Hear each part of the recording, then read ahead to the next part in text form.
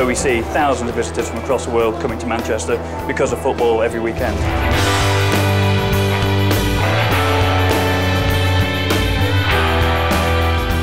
Valuable is hard to say. I think every item is unique. We have some truly priceless items.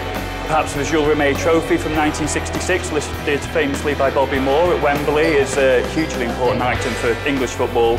But equally, perhaps this shirt that I'm stood next to, which is worn by Diego Maradona in the 1986 World Cup game against England, when he famously scored 2 goals, one perhaps one of the greatest that World Cup history has seen, and the other slightly more famous for being scored by the hand of God. One of the most interesting other items we have is perhaps a ball used, one of 2 balls used in the very first World Cup final in 1930. For that World Cup, the 2 teams, Uruguay and Argentina, couldn't agree on whose ball to use, so they used Uruguay's ball in the first half and then Argentina's ball for the second half.